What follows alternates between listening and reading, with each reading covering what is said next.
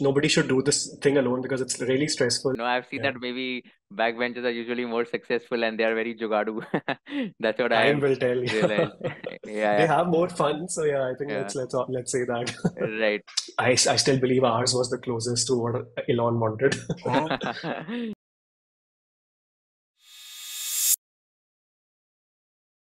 Hi everyone, welcome to Conversation with Kushal once again. Today we have with us one young chap who has worked in companies like Matrix Partners, McKinsey, Accel, and is now headed for his MBA to Harvard Business School. Thank you so much, Vandit, for accepting my invitation. It's going to be absolute pleasure to host you and discuss your entire journey, which is definitely going to inspire thousands and thousands of individuals. Thank you so much, Kushal. First of all, great initiative. Really appreciate you reaching out and thinking for the broader interest of people. I was figuring out how could I help and like maybe like people know about my journey because a lot of people came handy when I was applying to Harvard, Stanford, and Wharton. And nobody, I believe, nobody should do this thing alone because it's really stressful and a little guidance can take you far along. So I'm not sure about thousands, even if it helps like people, I'll be really helpful. Yeah, that'll be really grateful. So let's do this. Right, definitely. Thanks so much for that. Means a lot to me, and I think this is definitely going to be like an eye opener for people who want to get into, let's say, venture capital or consulting or even an MBA from an Ivy League and all of that. So before we get into Yeah. all these, right, like let's discuss your early childhood first. How was your early childhood? How was the education system for you over there? Were you like a first bencher, back bencher? How was that entire upbringing and phase for you? For sure. I grew up in Jammu and Kashmir. I grew up in the city of Jammu. So I spent like first 15, 16 years of my life in Jammu, did not step out for education. I studied in a government school in Jammu and Kashmir itself. So my parents were doctors. So I think education was always very important in our family. Although they wanted me to become a doctor, I let them down there when I chose not to take biology as my subjects in 11th and 12th. I think very early, I had this. I love mathematics, right? So problem solving was what was my like intuition and gut for problem solving was guiding me throughout. So I thought engineering would be the right fit for me to begin with. So like every other student, started preparing for IIT JEE. Landed up in BITS-Pilani, and I think BITS-Pilani was truly transformational. I think it was the first time I was going to live outside of my home state and home city for a prolonged period of time. And I think in BITS Pilani, more than the academics, was what shaped me and what shaped my journey was probably the activities which we got to do outside of the classroom, right? So BITS Pilani had no attendance policy. So we started figuring out things to do. And I think a couple of experiences which were really pivotal were I got to be a part of this Hyperloop India team, right? Where we all, a team of students from multi campuses came together, multi years, right? Different years of people working together. We built a Hyperloop pod, got a chance to travel to SpaceX in the US, like see Elon Musk, and it was like seeing him in front of you and realizing, oh my God, this person is like moving the world from whatever he's doing, right? So quite inspiring. I also got a chance to head the placement unit in BITS Pilani, and I think there again I started reaching out to a lot of people, and I realized how helpful the BITS alumni base actually is, right? And I think that is where I started developing I wanted to take the problem solving thing further, and consulting probably was the right choice for me. So yeah, I think after that ended up in McKinsey and Company. So that's what growing up was like. And I, to answer your question, was a backbencher or a middle bencher. Never had the guts to sit in the front of the class. So, but I think that went well. Got it. No, I've seen Yeah, that maybe backbenchers are usually more successful and they are very jugadu. That's what I time have will tell you. realized. Yeah, They yeah, have more fun. So yeah, I think yeah. let's say that. Right. No, I agree. I agree. Yeah, Let's talk about your journey before getting into BITS-Pilani, right? How did sure. you ensure that you want to get into BITS-Pilani itself? How was that preparation phase for you? And if someone Yeah. wants to get into a college like BITS-Pilani, right? Like, what is it Hmm. that they should do right from the beginning itself so that they can also dream of getting into Hmm. universities like BITS-Pilani? Yeah, no, I think coaching goes a long way, first of all. I am not saying that one cannot do this without coaching, but I think the path becomes easier, right? And you don't have to know what to read and how to read and what to finish in what amount of time. So, coaching came really handy. I joined coaching classes, and I think being regular, and I mean, so it's like firefighting, honestly, 11th and 12th preparing for J's. There's so much ground to be covered, and so many new concepts are showered on you. So I think just being consistent, and I think making sure that you are in an environment where you can focus, study properly, right? And I think thankful to my parents, they provided that early. And I think if the intent is there, then you just log for 2 years, to be honest, and then it happens.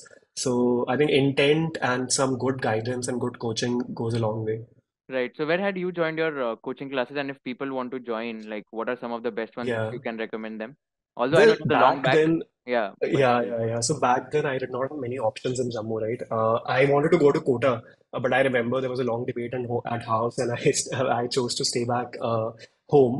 But then I joined Akash coaching classes. I don't know how they're doing. Won't recommend anything. Do your own research. Times have changed. I applied for JEE long time ago. All that I'm saying is there are many more options today. There are so many coaching classes, right? So have a good peer group who is aiming to go to like good colleges and have some good coaching where you can get the right guidance. And I think just work hard. Yeah, Right. And then, like, once you got into BITS-Pilani, right? So yeah, how did that entire, like, it would be a 4 year degree, like 4 year degree, right? yeah. So I was in a 5 year degree. I was pursuing Okay. a dual degree. Yeah, yeah. I did bachelor's of engineering in electrical electronics engineering, and I did master's in science in biological sciences. Oh, okay. This sounds very Yeah, complicated to me. So I am from a commerce background. I don't understand each and yeah. like anything about science or technology. So Right, if you can right, just right. help people understand in terms of what are the various branches in BITS Pilani and Sure. how do you decide which branch to get into? How does that happen? Yeah. So BITS-Pilani is very unique in its ways that it offers you both single degree and dual degree. And the dual degree is different from the dual degree offered in IITs in a way that you can choose a science degree and pair it with any engineering degree, right? So single degrees, I think, are out there, like same in every college. You do computer science, electrical, electronics, mechanical, chemical, civil, right? Manufacturing, or a couple of other sister branches to what I already talked about. In BITS Pilani, you can also choose to enter college with a science degree. There are five options. You could do biological sciences, chemistry, mathematics, physics, or economics, right? So I thought that okay, I did a little bit of research and realized that biological sciences with like a computer science or with like an electrical electronics had a lot of scope for interdisciplinary research, right? So like a lot of new stuff was coming up. So I spoke to one of my uncle who was a BITSian. I spoke to one of the faculty members at BITS Pilani who I managed to connect through a cold email, and they all really pushed me to even to go for a dual degree, right? So I entered with a single degree, and then depending on how you perform in your first degree, depending on your CGPA, you get your engineering degree. So that's how it works. It's a 5 year integrated course where you get two degrees at the end of the course, right? So I'm still an engineer, but I have the added degree with me of a master's Right. in science. Got it. Are you also like a big fan of cold emails and getting your work done or approaching someone through cold emails? Oh, absolutely. I think high agency and taking the initiative goes a long way, right? If you will never ask, you will never know. Right. So I keep sending emails. A lot of them haven't been returned, Hmm. but I think the ones which have returned, and especially when I say guidance, right? I think asking people who have been there and done that really helps. It enlightens you. It opens up paths which you did not even know of, right? So cold emails, reaching out to people, and one thing which I've realized is people are more helpful than you realize. Okay, we might have this inhibition that okay, I'll reach out to this person, but I'm a nobody. But trust me, even that person has gone through the same journey, right? So people are more than willing to help. So yeah, big fan. Uh, I'm saying once I head to the B school, I'm yeah. planning to write more cold emails to Okay. meet Got it. people in US, and Yeah. hopefully some will get returned. No, definitely. I'm sure like your conversion rate would be much higher as compared to the industry conversion rate, which is there. But tell me one thing, what is the format that you follow while writing a cold email, if you can help everyone understand? So even we'll get to know like how do you write a cold email and all of that. So I'm no expert. I think I believe that okay, if you want to learn something, start your endeavor. For example, if I were to write to an operator in an industry, right? Let's say somebody is working in the product division of a let's say SaaS company, and I want to learn how they work, right? So I would try to probably read up a little on that industry first and see if I could be of any help to that person, right? So when you block 30 minutes with anybody, I believe that they are giving you the time and it's very precious. So I don't want to keep it transactional. I want to keep it very conversational. So I be very clear and upfront on who I am, what I'm seeking. These are the three things I would love to learn from your journey. But by the way, I also read up and I have some few connects in my in my industry, and I think these things, if you read up, will be really beneficial to you. So although agreed, I think because I'm the one writing, I will end up gaining more. So I try to be very upfront on what I'm seeking and how I could also be of some help.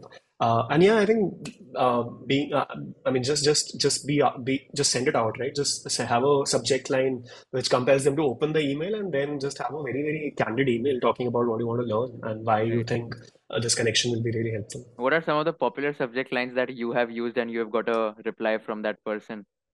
Help, help, help. I'm just kidding. It totally depends on yeah, the context, but I don't remember any. But yeah, Right. I mean, whatever is the context being upfront.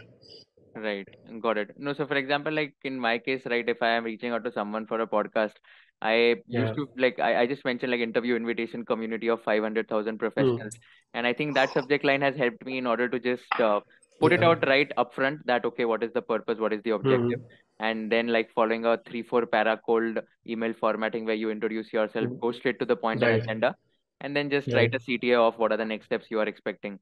So that is Got it. something which has really helped me as far as cold emailing is concerned. But yeah, even I'm a big fan of cold emails like you. Yeah. Yeah. Although I don't think my conversion rate would be as high as yours, but I No, no, try to just I send don't cold. agree. Yeah. So Yeah. walk us more through your experience of BITS-Pilani. I heard that you were Yeah. part of that Hyperloop and like all of that project. So how did Yeah. that happen, and what are Uh-huh. some of the things that those kind of experiences taught you as a person? Yeah. So I think it all came from an itch. When I started reading my core subjects of electrical electronics, Hmm. I was just questioning myself that what I am reading, how is it any different from a batch which graduated 10 years ago from me? And sadly, the question was nothing is different. And I just questioned myself, like, is it okay? Is it okay to read something and not apply? So I just was on the lookout of what is happening in technology and what is latest, right? I started reading articles, and I think the talk of the town at that time was this white paper which Elon Musk had written, which talked about a revolutionary transportation technology. So I think the last level revolution in transportation as a sector was steam engine, which is anybody's guess, like 100 years ago, I guess. So something so aspirational, he wanted students across the globe to achieve, right?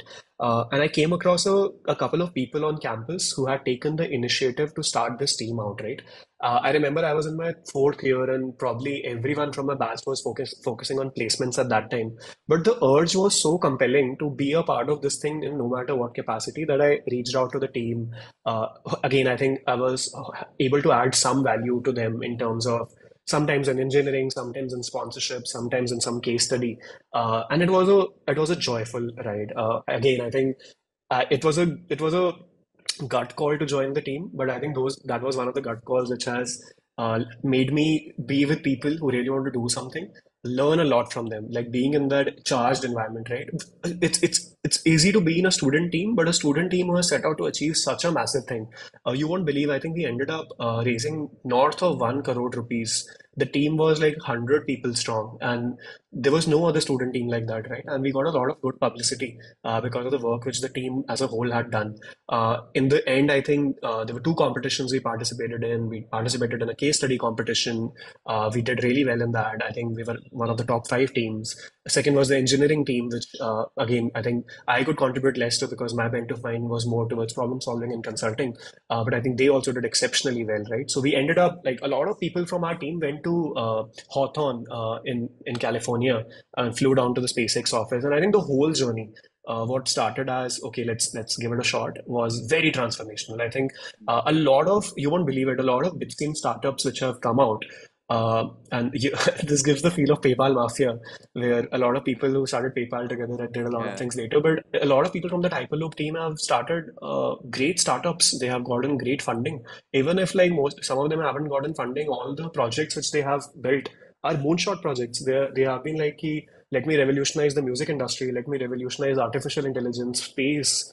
So like that DNA has Wow. stuck with the team, Can you give some and I examples think of some startups like from yeah, that yeah, from that? Pixel. I think Aves was part of the team. Okay. Sibesh, who was leading the team back then, started a startup called Myra. There was a friend of mine, Prithvi. He started a company called Hamid. So multiple startups have come out of it, and I think many of them have done exceptionally well, right? So I think that DNA has really stuck with me. I think even for people who know me know that I want to probably try a venture at some stage in my life, right?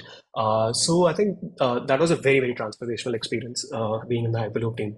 That Right. was one of the experiences, yeah. So second, as I mentioned, I think if you have more questions on this, we can take that. Yeah, so one question which I had was like, what exactly was the project? What did you work on this particular Yeah. team experience?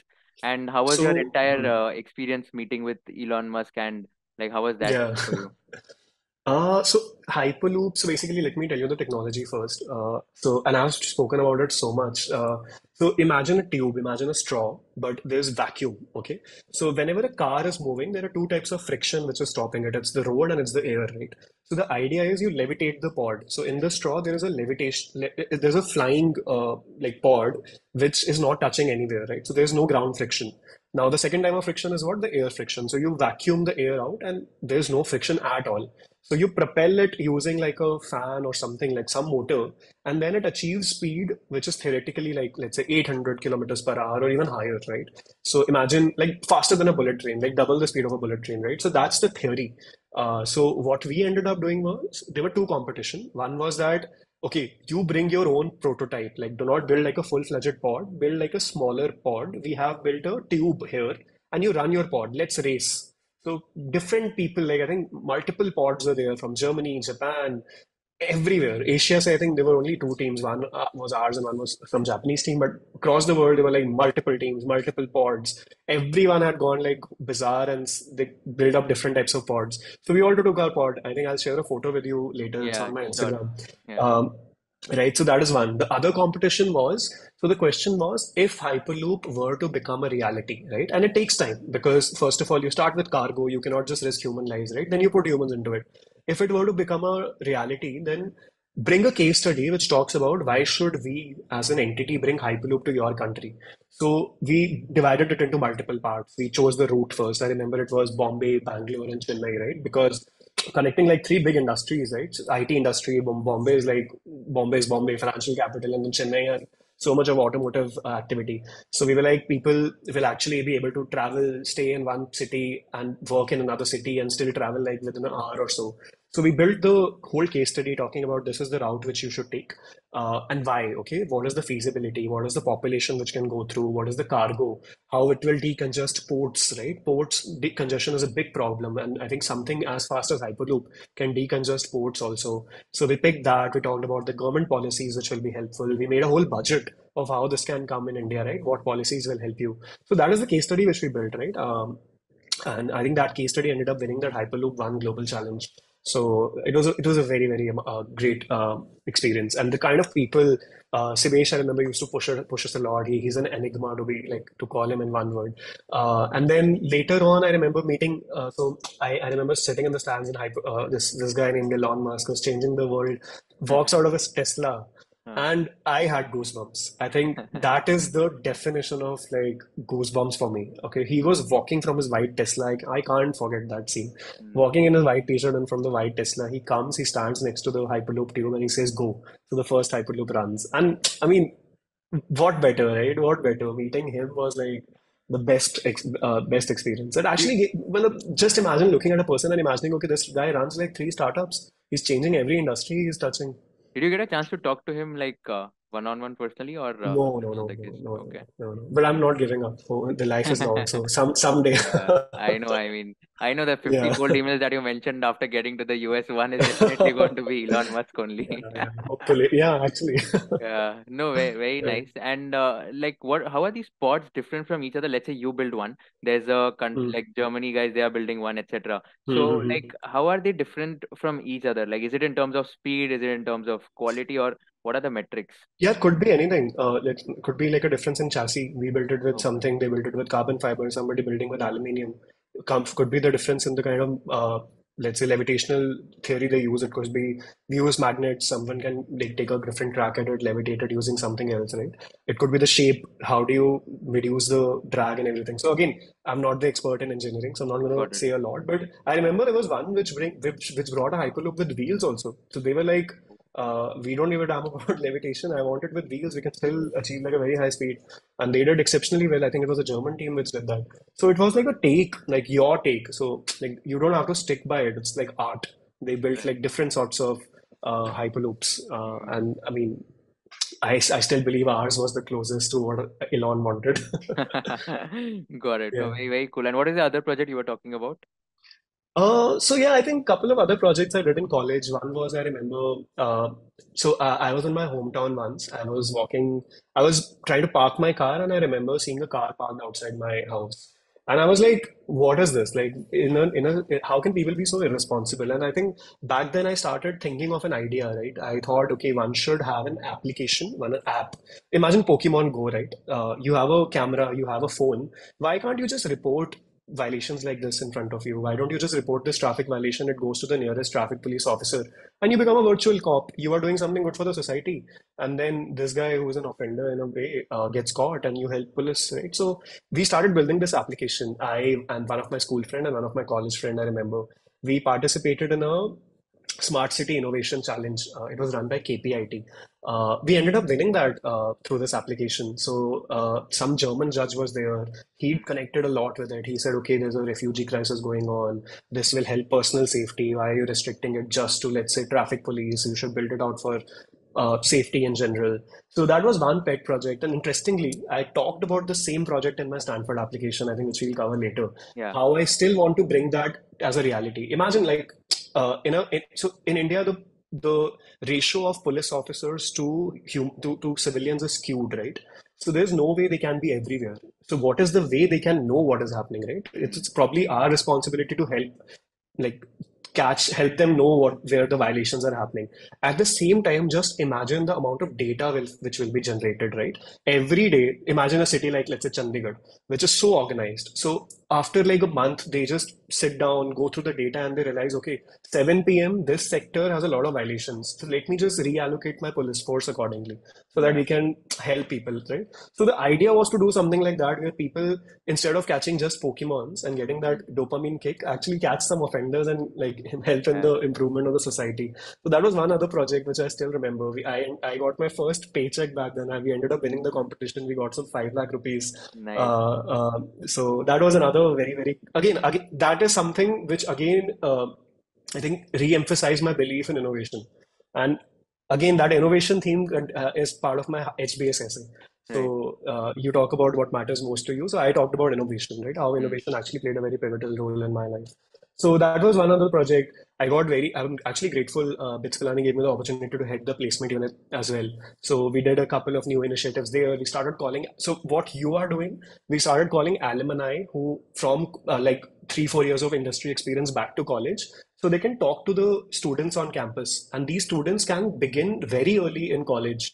And like awareness will help them to prepare better, right? So suppose I got to know about consulting in my fourth year. What if somebody gets to know about it in first year, right? So they come across a McKinsey consultant who is from BITS-Pilani, who has been working in the industry, and they get inspired and they learn more. The earlier you start, the better you become, I believe, right? So Yeah. we did this whole alumni talks where people came, talked about different industries. I think the people really liked it. The NPS, the Net Promoter Score, was really high for Right. this type of lecture series.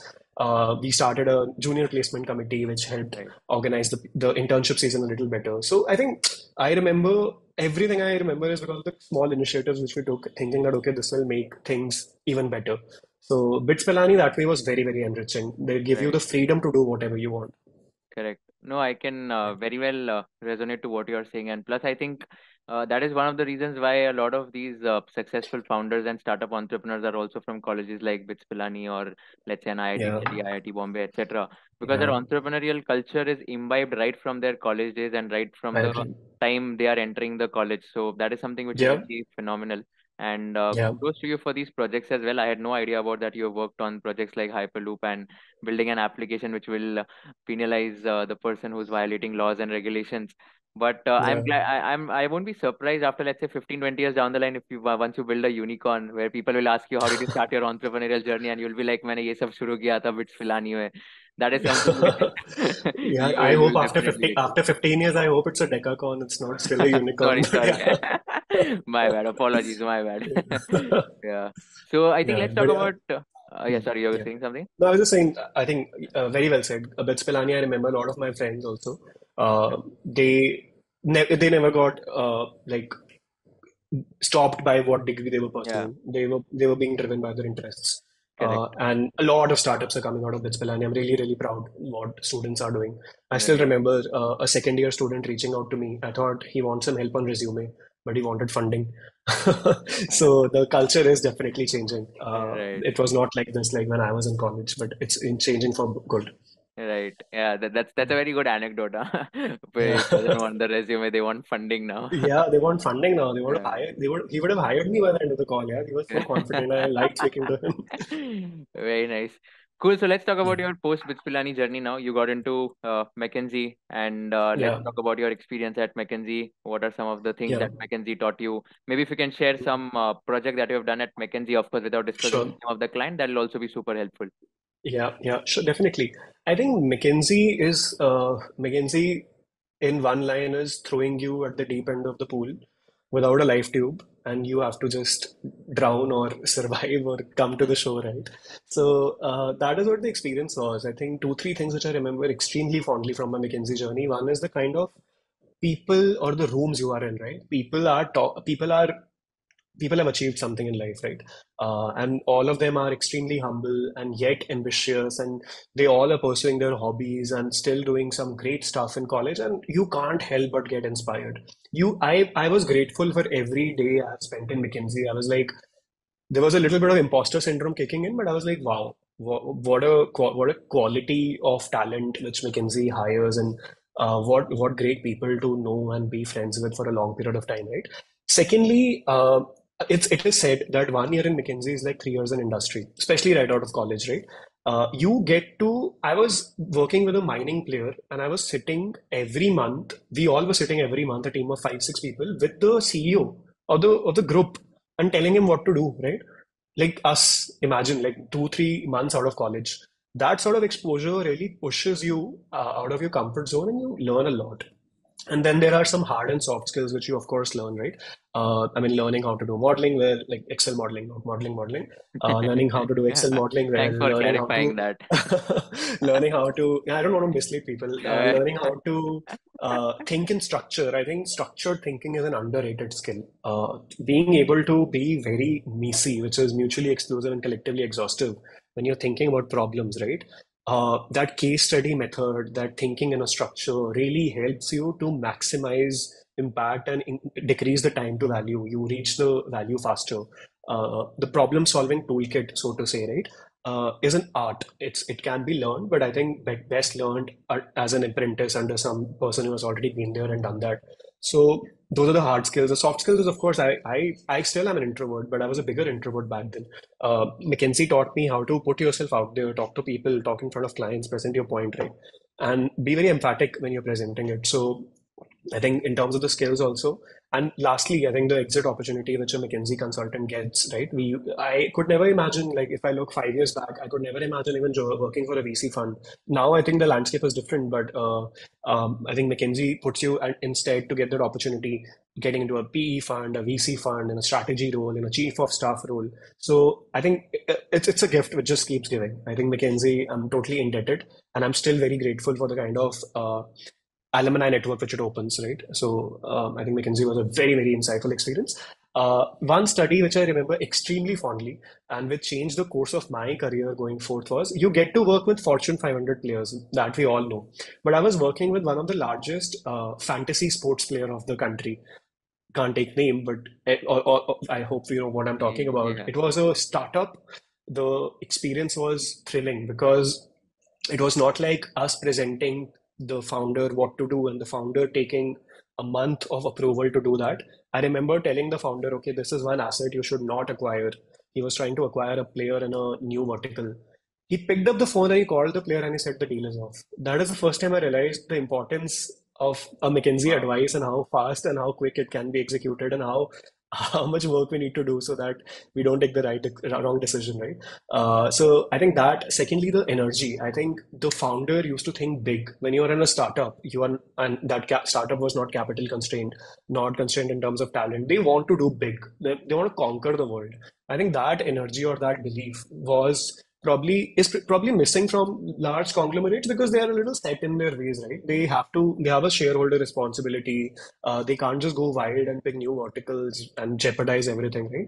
But this energy was something which really caught on. And I think in general, the way the founder used to conduct the team and the way he used to run the meetings, I learned a lot, and I thought that okay, startup world is probably my next adventure. Hence, I moved to a VC fund. But yeah, I think that was one study which I remember very fondly. Not to take away anything from other studies, everything I got to learn something, but this was probably the best of the lot. So how many years you worked in McKinsey? Yeah, 1.5 years. Got it. Precisely 1.5 years. Yeah. And at what stage of your career in McKinsey you decided that you want to take a plunge and you want to shift to a venture capital? So after doing the study which I just spoke about, Yeah. I think that is when I decided that okay, I think and a lot of we get a lot of inbound interest also. I think we were lucky back then that a lot of headhunters were calling us with opportunities in VC. So I decided to do VC because I wanted to be a generalist and still look at many sectors. So I think after the study, I decided, and we started interviewing with different funds. And Matrix was the first fund which I interviewed with and got lucky. So yeah. Got it. I think you're just being modest. You didn't get lucky. It was because of your No, no. talent and hard work which you've Mm, done over the last few years that made you in.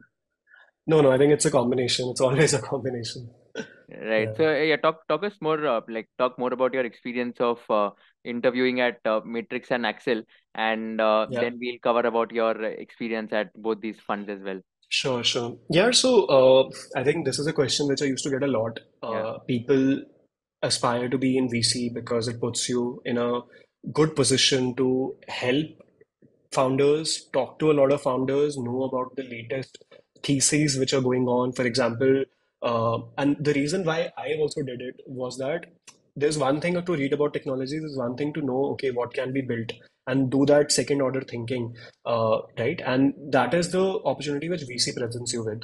VC helps you to talk to a lot of founders who are building innovative stuff. It helps you to have a point of view by talking to experts, by talking to operators, by talking to founders, to know what can be built right. And I mean, we can never be right. Of course, the founders are the one. We can never be fully right. Founders are the one building it, but we have some point of view on every space. Okay, what can be built, why it can be built, what is the right to win, why it should be built out of India, who should the customer be, what is the pain point you should be solving. So this was very exciting for me, right? Now, coming to how a VC interview is, so I think I'll just cover two things: what a VC job is like, and also what a VC interview is like.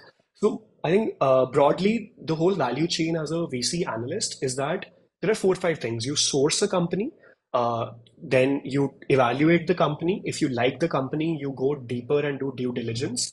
You build multiple theses so that you know what sector are you targeting, and if you end up investing in the company, that becomes your portfolio. So there's portfolio management, right? You might be talking to like let's say 100 startups a month, right? Back in the day, when I mean the funding was at its peak, you end up diligencing probably very seriously two a month. You evaluate most of them, but like very few reach the stage where you are on the verge of investing in them, right? So depending on the VC fund, the amount of time you spent in each of these buckets can be different. Some funds want you to be sourcing heavy, like you spend 50% of your time talking to new startups. Some funds want you to be heavy on, let's say, thesis and portfolio. So you might spend like 50% of your time doing portfolio work, helping founders who are already part of your fund's investment to scale or solve problems, right? So this is the value chain, but again, the work can vary different depending on the VC fund you're working for, right? Everyone has different expectations. So that is what the job is. In terms of the interview, I remember what you have to do is, and it might have updated slightly, but it's broadly the same. You pick up a couple of sectors you're very interested in. Let's say you pick up Shopify ecosystem, right? A lot of new apps are coming up which are helping sellers sell better online, right? Or let's say you pick up a sector like a legacy sector like fintech, and you talk about how lending or new theses in lending are coming up, right? So you go really deep, you build a point of view, and you tell, and you in the interview you say, okay, this is the sector which I have picked, and then you talk about what's new, what are the early stage startups which are coming up in this sector, and how one should evaluate or invest in them. So that is one part of the interview. Second is, of course, you talk about why VC, and that's a very, very important question, right? Why do you really want to do VC, right? Is it when would you even enjoy the job? It's a lonely job, right? McKinsey was a team setting, then you move to a VC job where you're the solo analyst working on a deal, probably with one manager and one partner. So you need to be very clear about the reasons why you want to do VC. So I think broadly these two things, and third is the fit, right? Every fund operates in a certain way, so they want to check whether this person will be a good fit for the fund as well, fund or not, right? Like different, one could enjoy portfolio work more, one could enjoy sourcing work more, one would have different values from the fund or the same values of the fund. So there's a fit component also, which they're actively evaluating. So broadly, these three things. Now, how do you prepare for them?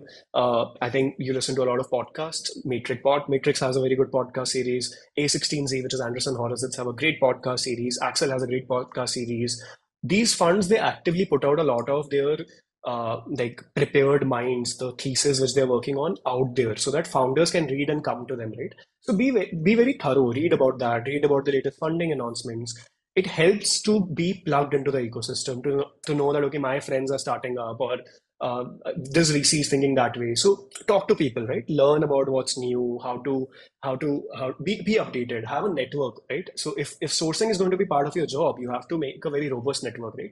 How do you do that? My BITSin friends, I talk to them, right? Are they starting up? Are they not? Why are they not? Or thinking in that direction. So having a network also helps. So yeah, I think that's broadly how the process is. Again, that's how you prepare for it. The process can be different depending on fund to fund. There are usually three, four individual interviews. There's one thesis round where you present a thesis and defend it in front of the committee or the whole investment team. And finally, yeah, I think they take a call whether you did well or not. So that's Right. the whole process. Got it. This is very helpful, and I'm sure like a lot of people will get to know how to prepare. Just one quick question here.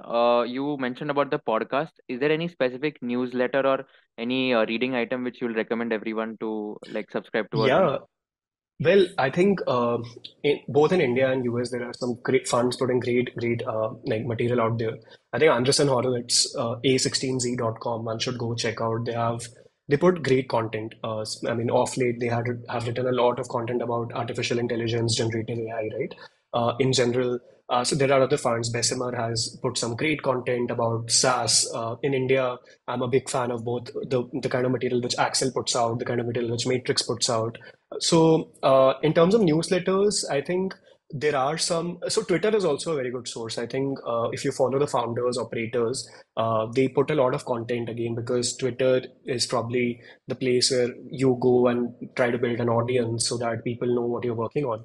A lot of good content from comes from Twitter as well. But I think these are the three, four funds which are doing great work in putting the content out. Got it. And the ones which you mentioned about Axel and Matrix, is it like available free of cost on the website or on their social Oh media handle? yeah, just go to Got YouTube and got it. check for the podcast of both of these funds. They're quite amazing.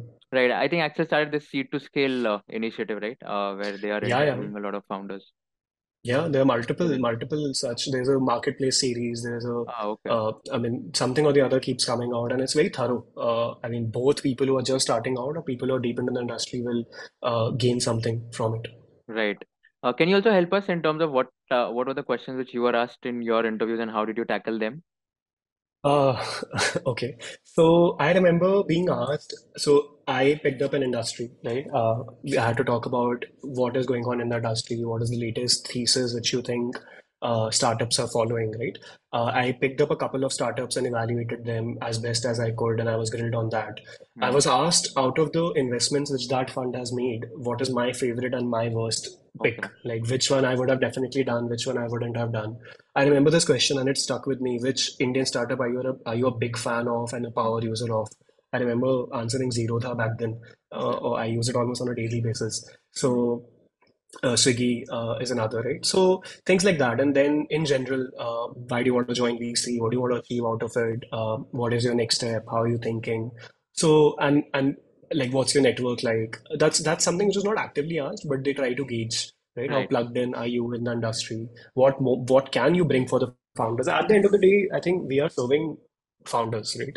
So knowing how best we can help them, right? Is there some kind of experience from your past or something you have learned which can actually help them is also, I think, a theme of the interviews off late.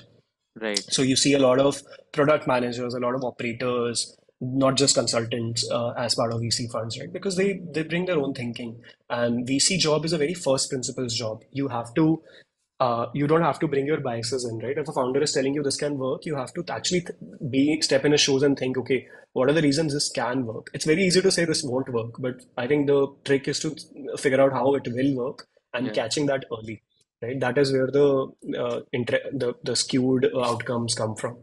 Right. What would be the general salary ranges at what hierarchy in these VC funds, if you can help us understand Uh, that? yeah, so I think so there's a fixed component and there's a variable component.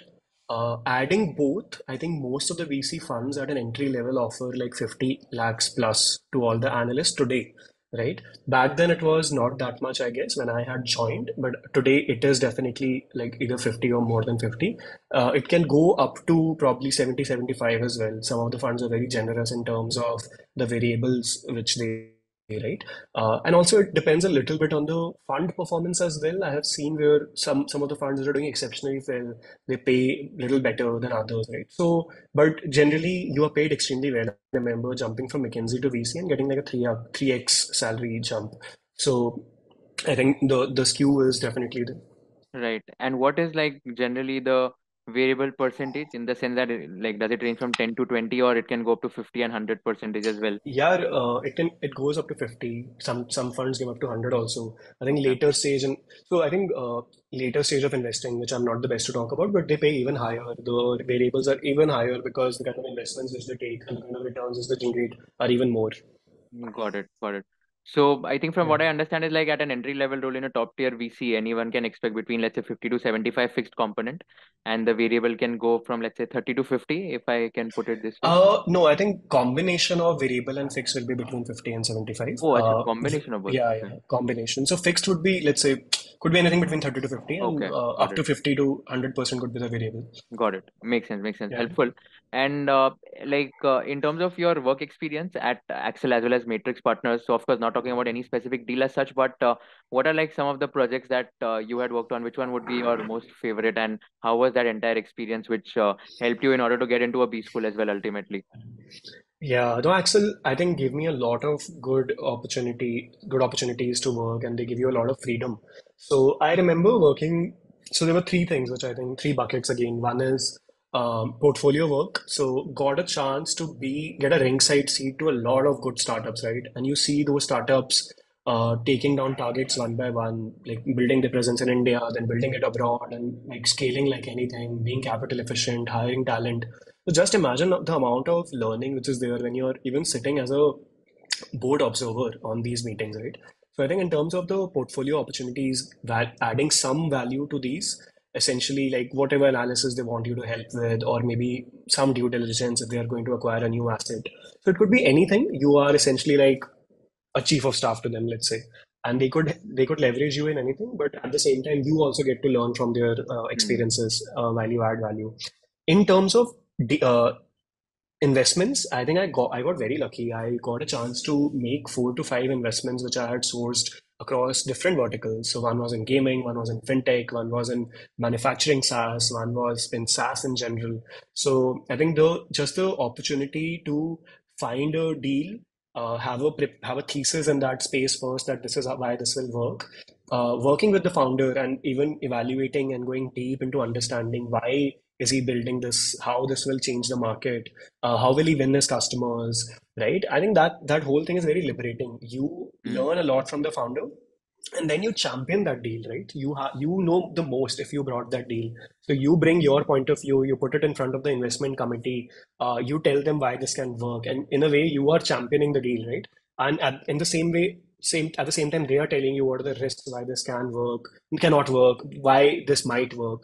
So like leading that whole process, and at the end of this whole hard work of 1.5 months, seeing that deal happening, and then working with the founder to help him scale is a very exciting journey. Right. So that is another. Then lastly, you also work with a lot of in a lot of firm initiatives. So I remember one firm initiatives where I was working with a lot of angel investors and making sure that we are in active touch with them, knowing where they are investing, letting them know where we are investing, and figuring out how we can be of value add to them. So yeah, I think we also organized a couple of meetups. One was for the chief of staff.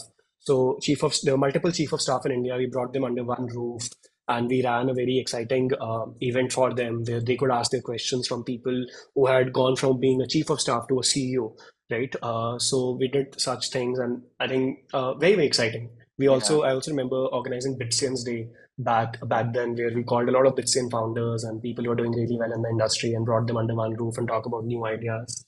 right. I'm sure your network would have increased like manifold after getting into a VC, right?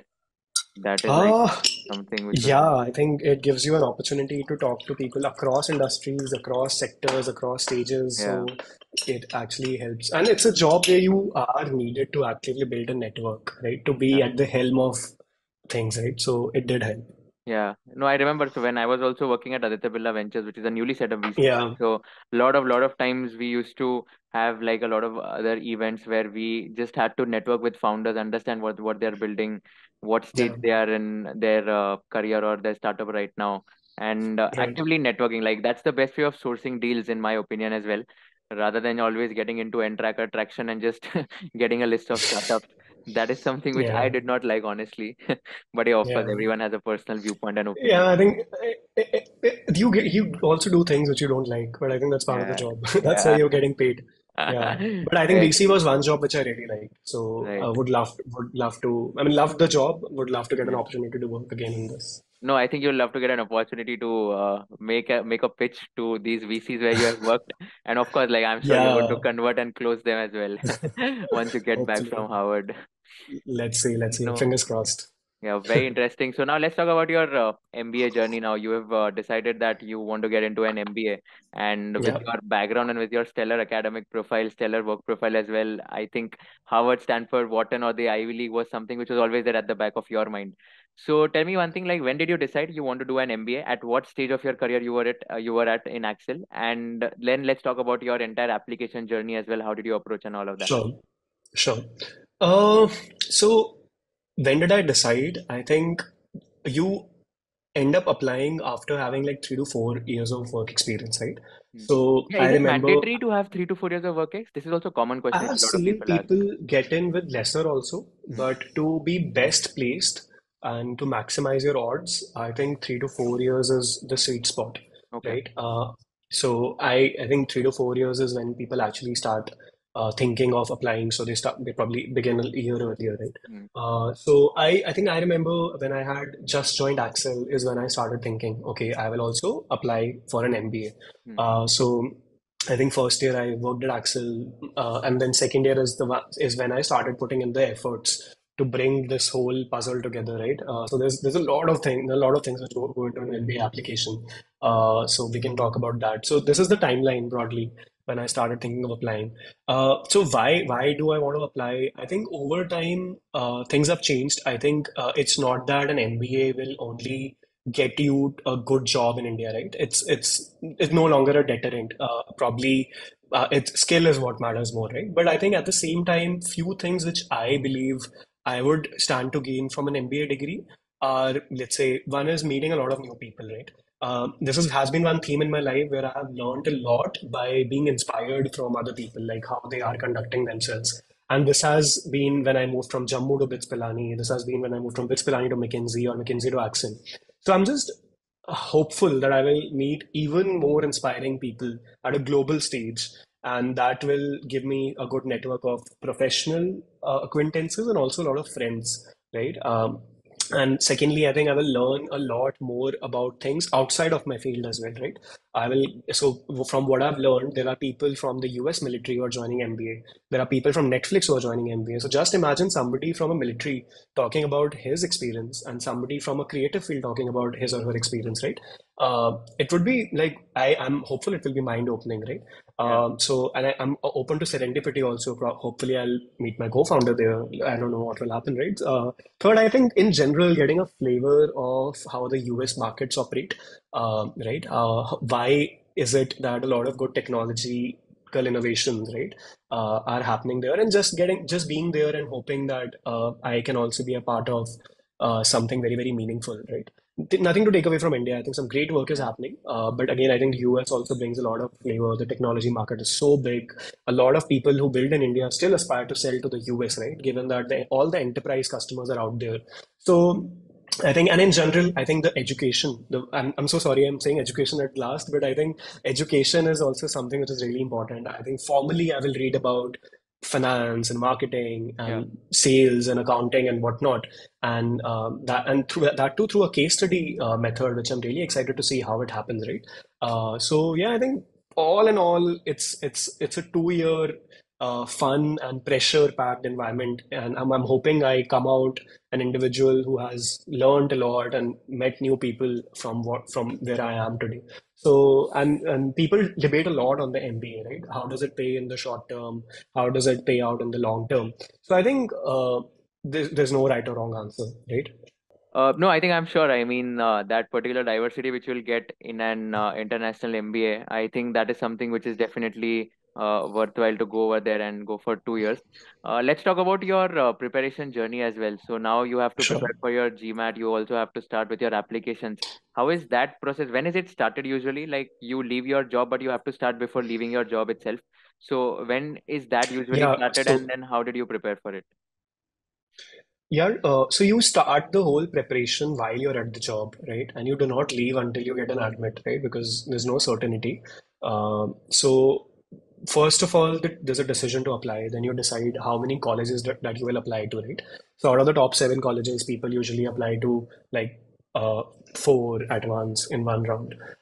Then you choose your MBA consultant. I think working with a consultant is really important because it's like a person who has the map and the compass. He or she knows what to do, what not to do, what language to use, and they have done it and seen it over like 1,000 applications. So they're like Chat GPT of applications. Um, so you decide on the consultant. I started working with a foreign consultant. She was based in Israel. Got her referral from one of my seniors at Accel who had converted Harvard Business School. So you do all that, and then you decide on the round. So there are 2 rounds every year when you can apply. Most of the schools have 2 rounds, some have three also, but round one and round two. The intake is something like people say it's 50-50, but I don't know. I think it must be 60% of applicants go in first round and 40 in round two. So I think so that's the broad timeline. Round two, you end up applying in September. Round one, you end up applying in September. Round two, you end up applying in January. So I started initially preparing for round one, but then I couldn't put like all the pieces of the puzzle, which is like recommendations, GMAT, your application, your whole everything like putting together, right, by round one in a satisfactory manner. So I decided that I'll do it in round two. So now, what are the components of this whole journey, right? GMAT is one. A lot of people don't know this, but you can also get GRE, right? And weightage is, you can take any exam, right? I ended up taking GMAT. And then after GMAT, you cash in your social capital. You ask your manager that you're applying. So you get the recommendation. There are usually 2 recommendations that you need to get. So one has to come, in most of the schools, one has to come from your sitting manager. Second can come from like a previous manager. In my case, that could have been some McKinsey partner or manager I worked with.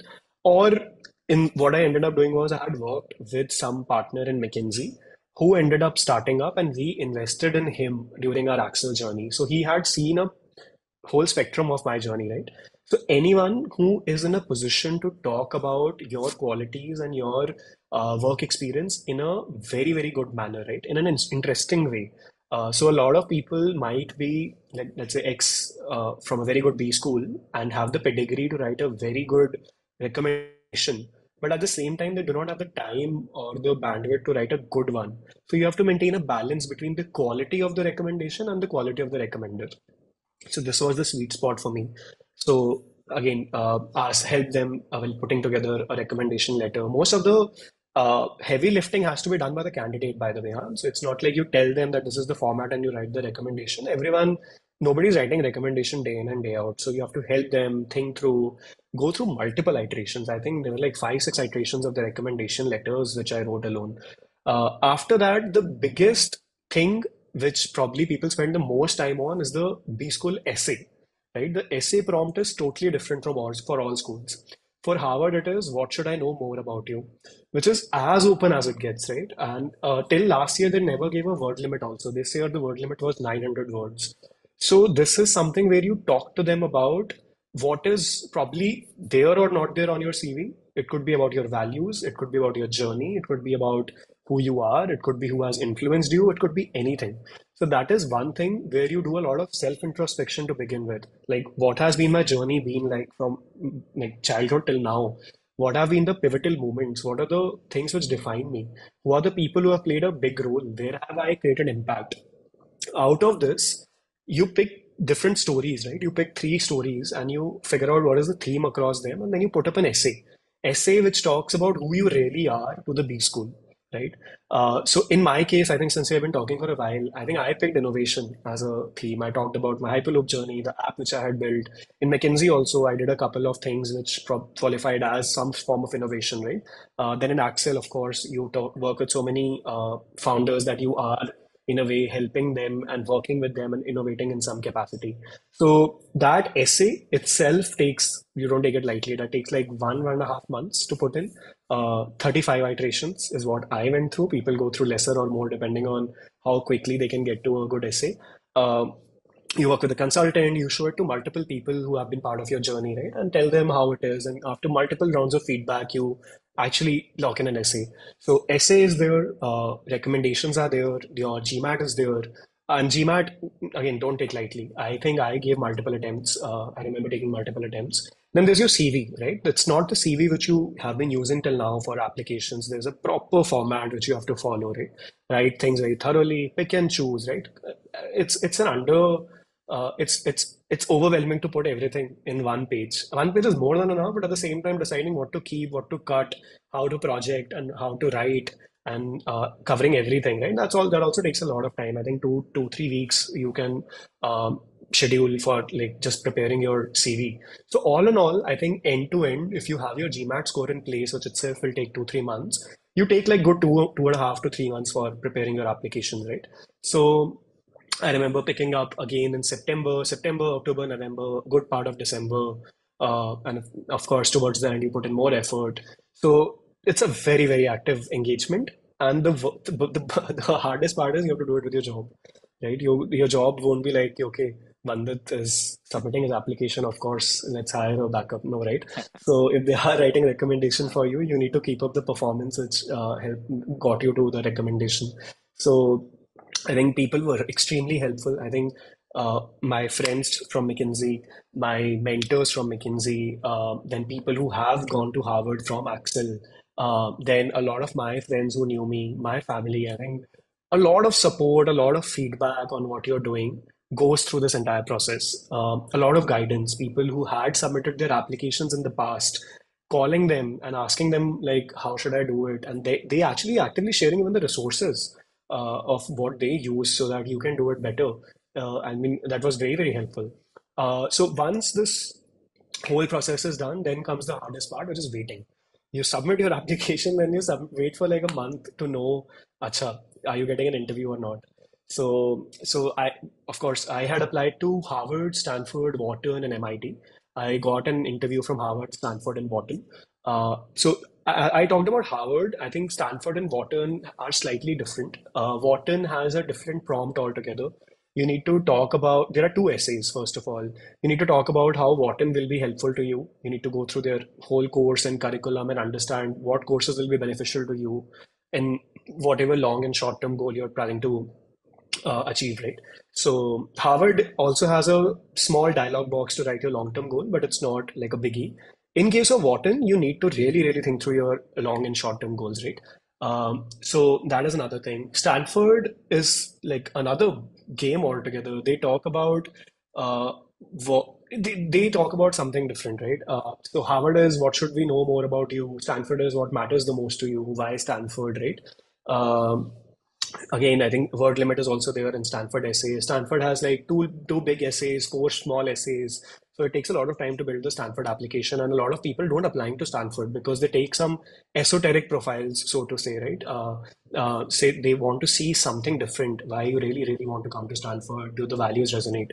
So yeah, but yeah, I think what took the most time for me was writing what matters most to you and why for Mm. Harvard, followed by Wharton, followed by Stanford. So I got a chance to interview with these three schools. Stanford and Harvard do proper interviews. I flew to Dubai to do an in-person interview for Harvard. Stanford uses their alumni. They don't use their admission committee to do the interviews. It's a little different. Wharton has a whole different process. They have a group discussion, right? So again, I think interviews happened. After that, I got into Harvard and Wharton. and I got a waitlist at Stanford. So that's how the journey was altogether. No, this is very helpful.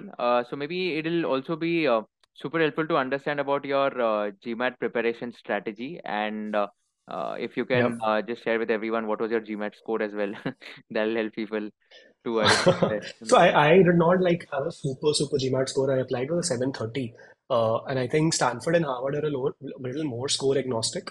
This is no advice to not have a good GMAT score, FYI. They're a little more score agnostic, and other schools like MIT, Wharton are more finicky about your GMAT score, right? So definitely aim to have a as high GMAT score as possible. What goes into the preparation, I remember there's verbal, there's quant. So verbal, I think quant is something which engineers are proud of having a head start in, but it also takes a lot of effort to brush up those concepts and be very time bound, right? When you're solving those questions. Of course, I can solve those questions in 100 minutes, but solving them in the given time limit is what takes a lot of practice. Uh, Within Verbal, I remember working with a GMAT coach, right, to begin with. And then GMAT Club is an extremely good resource. It's a forum where people have posted GMAT questions and they talk about how to solve them.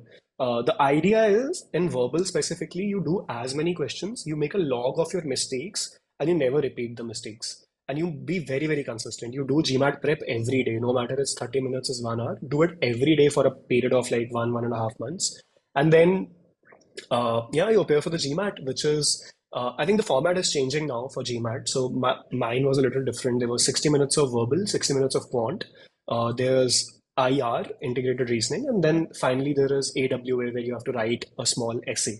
So all in all, it was a 3.5 hour exam. I think starting round two this year, the format is also changing, if I'm not wrong. But yeah, I think preparation is quite intense. I think verbal, especially me, who was an engineer, not the best in verbal to begin with, took a lot of effort.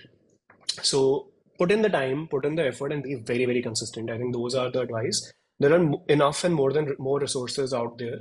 But yeah, I think use the right resource. Use only official GMAT questions. Don't fish too far, right? I think if you're consistent and if you put in the effort, and you don't repeat the same mistakes, I think you end up getting to your dream score faster. Right. And you had an interview with all these three universities, Harvard, Stanford, and Yeah, Wharton. yeah, Got it. So if you can walk us through your interview experience as well in each of these three, and again, what kind sure. of questions you were asked, what did you answer? That'll be helpful. I remember Harvard is like a rapid fire interview. It's 30 minutes, 30 questions.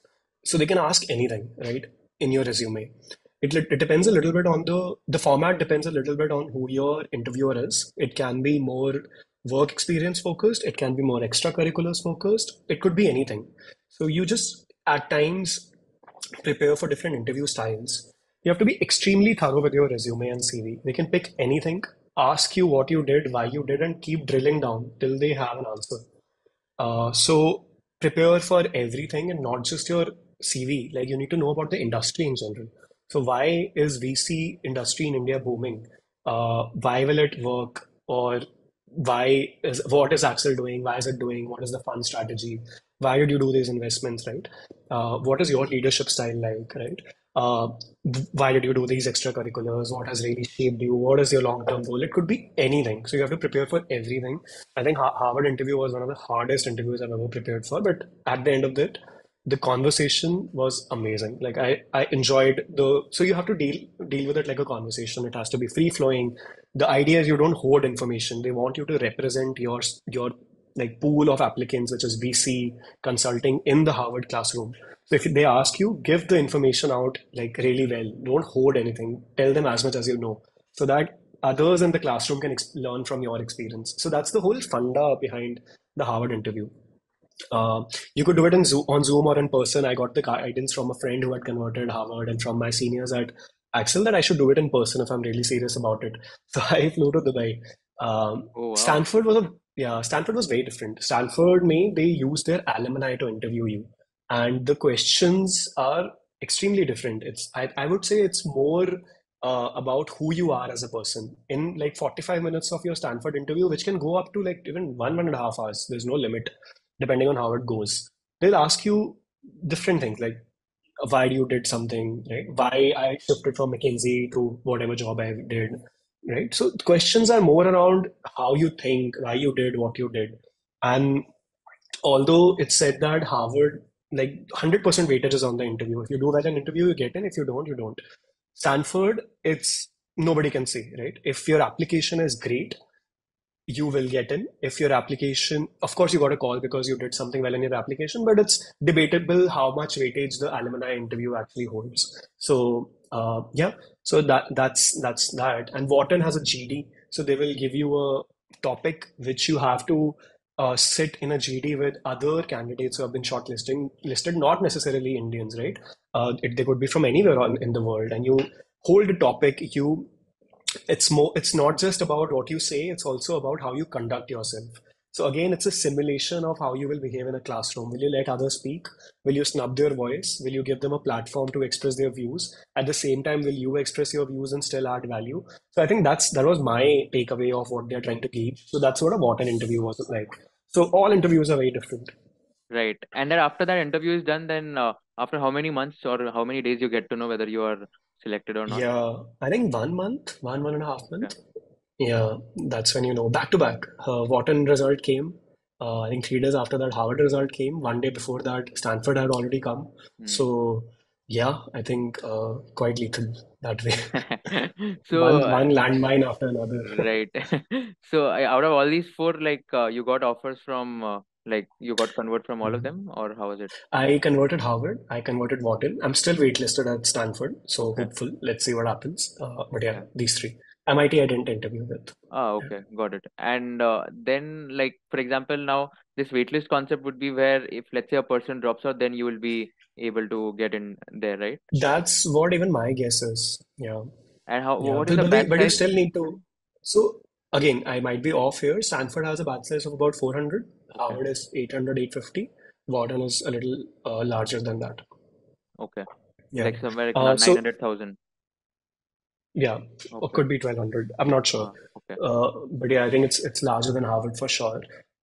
Number of Indians also in Wharton is the highest. Okay. After that comes Harvard, and after that comes Stanford. And even when you're waitlisted, you need to keep the adcom updated about what you're doing. So they Oh, actively evaluate you even during the waitlist because there are multiple people in the waitlist. right. So yeah, Got it. Any idea how many total people would apply to these universities every year? Like, for example, in round one, right? You started in September. How many people Hmm. would there like would have applied, and what is the acceptance rate? Yeah, very good question. And I have no idea. So this is something Okay. which we'll have to go Google and put it out for the Okay. user, for the listeners. Okay, got it. No, I was trying to praise you that you are Yeah. the top 0.1%, you are in the top No, no, 0.5 percentage. no, no, no. That was the No, there's nothing objective. like that. I think some people choose to apply, some people don't. So it's not like that. I think, but yeah, I think it is extremely competitive. We Right, should acknowledge that. right. But yeah, No, got it. This is very helpful. I think we've covered almost everything about the preparation journey and the ways of getting into these B schools. Apart from that, maybe we'll have another round of conversation 2, 3 years down the line where we'll discuss about your experience at Harvard or Stanford, wherever you yeah, decide to go. for And sure. yeah, I think just last things would be like, what do you plan ultimately? Like after coming back from Harvard, then do Yeah. you have, of course, you mentioned that you want to get into entrepreneurship ultimately. Do you have anything specific in the mind, like which sector or what idea or anything specific? Well, when I am in Harvard, I think I what I plan to do is probably in a college environment, probably try out a couple of ideas. Hopefully meet people who are like-minded and find a co-founder. Hmm. And if things go well, I mean, you never know. If I manage my cash flow really well, I could start up immediately after Harvard as well. I mean, equally excited about maybe getting some work experience in US before attempting to start up when I feel most prepared. So yeah, going with a very open mind, and I think I have few sectors which I really like. I love gaming, I love SaaS. So I think would begin to explore those Hmm. if I find some good fit for myself and I mean good empathy for the customers I'm solving for. So I will stick to that. Have a couple of ideas in mind, but I think nothing concrete yet. Hoping that over the next 2 years I'll be able to walk out with more clarity on sector and probably start immediately. Right. Got it. And I think I think we missed out about talking more on scholarship front. Yeah. Anything there, like in the sense that how do you apply for scholarships? What are some of the criteria they look at? before giving Yeah. scholarships to students? So school dependent. I think in Wharton, it's not about applying. Again, since I'm not pursuing Wharton, I'm not going to comment a lot on it. But in the admission letter itself, those who got scholarships, it was written that Okay. this is the scholarship you have bagged. I did not get any scholarship. I think it's more dependent on the profile Mm. and how the interviews and everything went. That's my best guess. In Harvard, you apply for a financial aid after getting through, and I got a generous scholarship at Harvard. Like 40-50% of my academic fee was waived off. People have gotten better as well. People have gotten worse as well. But I think it's totally dependent on uh, a lot of things, like where you were working, what are you planning to do, are you part of, are you married, are you not, who are you looking after, and a lot of things, right? But Harvard is very generous. Stanford, I haven't converted, so I think after conversion I'll get to know if at all it happens. Right. But yeah, these schools are quite generous when it comes to app. So if you need a scholarship, in a school like Harvard, I think there's no way if you really need it, you won't end up getting a good scholarship.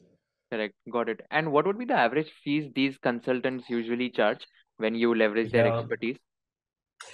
So depends. I think so. They offer packages. If you're applying to four schools, I think somewhere between, if I'm not wrong, $6,000 to $8,000, Hmm. which is like 5 right, lakhs to 7 lakhs. 5 to 8 kind Yeah, of a got it. ballpark, right?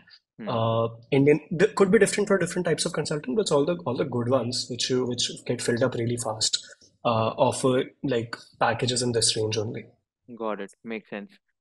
Perfect. I think one last question which I'd like to ask you towards the end is the same question which I ask every guest of mine. It's a tricky one. You'll have to think before answering, I guess.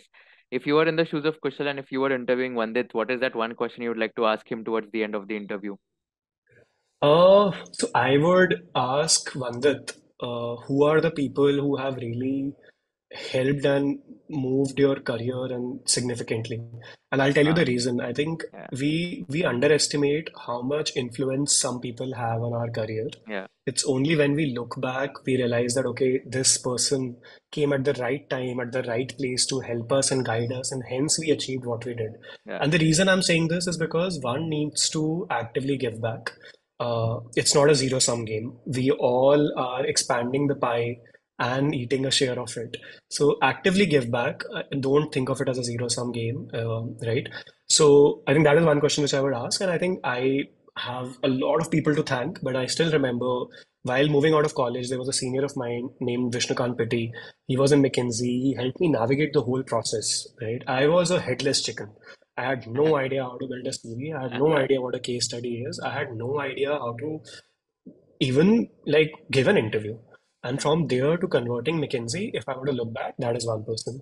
Another friend of mine, Sanchi, who has already interviewed you, she has yeah, been pivotal in my MBA journey. So I think people come give help you a lot, right? And you should never forget them, and we should be grateful and pay it forward.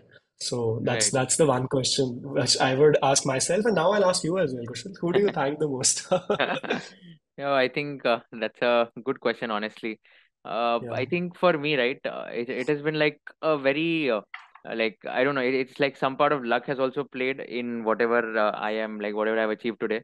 And apart from them, I think a lot of things have started happening in right time at the right place. So, for example, like firstly, of course, like parents and all, like without them, I don't think I would have been yeah, able to clear my CA exams and all of that. There are so makes many sense. incidences that I've shared on my social media that my dad did not used to allow guests to come in my house because I was studying. Oh My wow. mom used to ensure that I'm a very particular person. Like for example, I block calendars. I block calendars like Right. every time whenever I talk to someone. So my mom knows I used to have my Yeah. breakfast at 8:30, lunch at 1:30, dinner at 7:30, evening snacks at 5 p.m. And I used to Nice. drink milk at 9:30. So basically, this was something which was already there. So she used to ensure that it's not even a minute late or a minute early because I was that Hmm. particular while studying. That is those are Yeah. like one like those are set of people. Then apart from that, even at Aditya Birla Group, I think Dr. Ajit Ranade, who was the chief economist when I was his executive assistant, he's now the vice Right. chancellor at Gokhale Institute of Political Science and Economics. He has been like one of the most instrumental persons in my career and all of that. He has given me a lot of Yeah. advices which I have Hmm. followed. And I think friends, like of course, like a lot of them Yeah. who always inspire me, like from my network only. I interview them. I get to learn a lot of things from them, and they always inspire me in order to give more and become better in my life. Yeah. Amazing, amazing. I So think yeah, again, listening at your list, I think sorry to people who have missed out. There have been a lot of more people I would have loved to thank, but yeah, yeah, I great. agree. I I think, mean, it's a yeah, never-ending list, is what I feel. yeah, Because somewhere yeah, or the other, some or the other person has really played some or the other role in your life. correct, correct, So correct. that is Amazing. something which is there. But yeah, thank you so much for doing this. This was super helpful. Yeah, yeah, my pleasure, my And pleasure. you've given a lot of time. Honestly, I hope I could do justice to your time. And yeah, that, like, thank you so much for doing this once again. All the best. Thank you so much.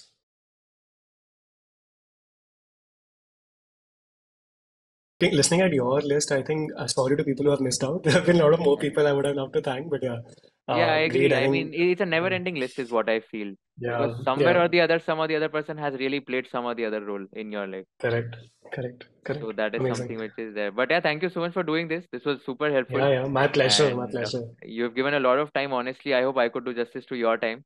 And yeah, that, like, thank you so much for doing this once again. All the best. Thank you so much.